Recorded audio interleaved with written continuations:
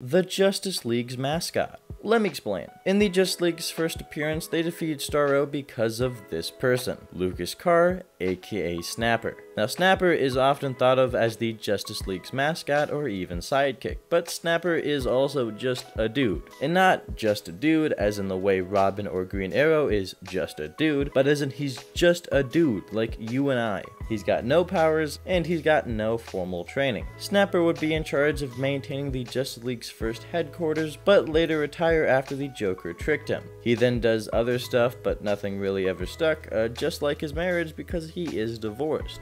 Believe it or not, you also might have seen Snapper before without even realizing who he is. Most recently, Snapper has appeared as a side character in the Justice League game, Justice League Cosmic Chaos. But he's also a teacher in the Young Justice cartoon, a reporter in the DCAU, and whatever this dude is in Supergirl. I don't know, I don't watch the CW.